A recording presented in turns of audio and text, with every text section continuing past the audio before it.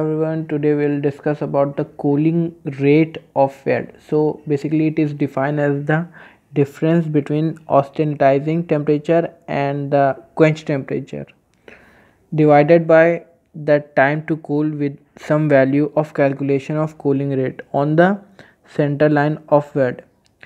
So steps involved in cooling rate of weld. So firstly we will determine the thickness of plate. So T1 is equals to T under root rho C Tc minus To upon H net, where T is a plate thickness in mm, rho is a density of material in gram per millimeter cube, C is a specific heat of solid metal, joule per gram degree centigrade, rho C is equals to volumetric efficiency, joule by millimeter cube degree centigrade, and Tc is equals to 550 degree centigrade for most steel. Here H net is equals to E into I by V into F, where E is a arc voltage, I is a current, V is travel speed, and F is equals to heat transfer efficiency. So then there are two cases.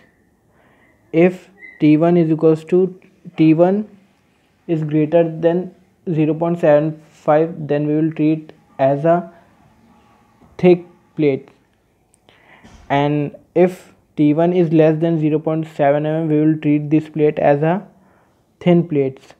Then cooling rate of thick plates is given by R is equals to under root 2 pi k Tc minus To का square upon H net, where R is a cooling rate at a point on the weld center line, K is equals to thermal conductivity, Tu is equals to initial temperature of plate to be welded, and if T is less than 0.75, then we will treat as a thin plates.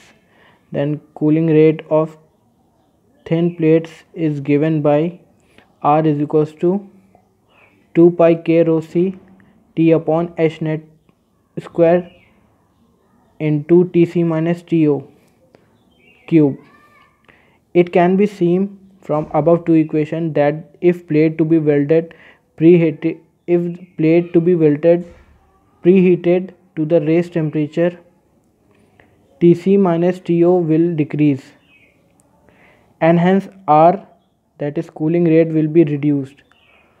Preheating is often done to reduce cooling rate when welding hardenable steel.